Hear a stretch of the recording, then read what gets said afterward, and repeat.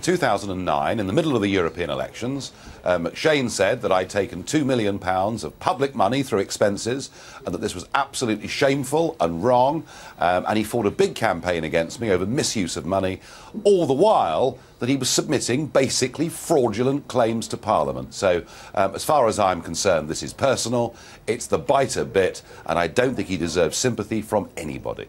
Right, you've done the personal bit. Let's talk about the political bit. What needs to change by way of the system now to make this sort of thing less likely? Well, this, of course, did happen under the old system. I think it's quite important that people get a handle on that. You know, we're going back to the period here of 2005 to 2008. Whether the new system is going to stop this sort of thing happening in the future, I don't know. I think there is some confidence that perhaps IPSA, which is the organisation overseeing this, is doing a better job. MPs find it slightly penny-pinching in its attitude, and they don't like it, but that again is a reflection of public opinion. So let's hope that this system is well, it won't be foolproof, because no system is, but I think there is some reason to think that it's better than what we had before. And more transparent?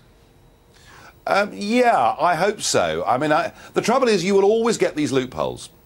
And in the case of McShane, you know, submitting invoices from different groups and companies without declaring the fact that he was actually running the bank accounts, you will never have a system of parliamentary expenses that is absolutely foolproof. That can't happen. But I do think where we are now with MPs' expenses is probably in the right place, given the degree of public anger over this issue. Sure. You're well placed to talk about MEPs' expenses as well. Yeah. I mean, are we talking about a system there that is beginning to improve?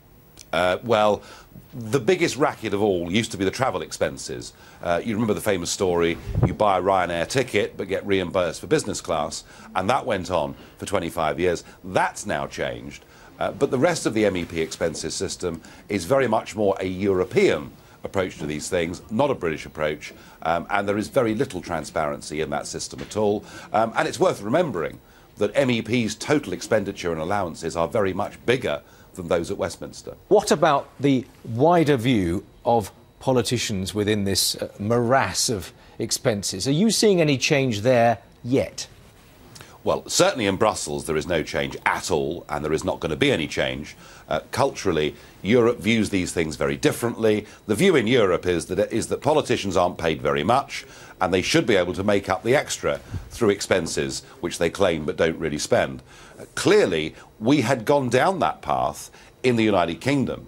You know, that during the 70s and 80s, people were told, look, the salaries aren't huge as an MP, but you can make it up on the side. It's that culture that the Daily Telegraph exposed a couple of years ago. And as I say, I think the balance now in Westminster looks about right to me. I hope I'm not proved wrong.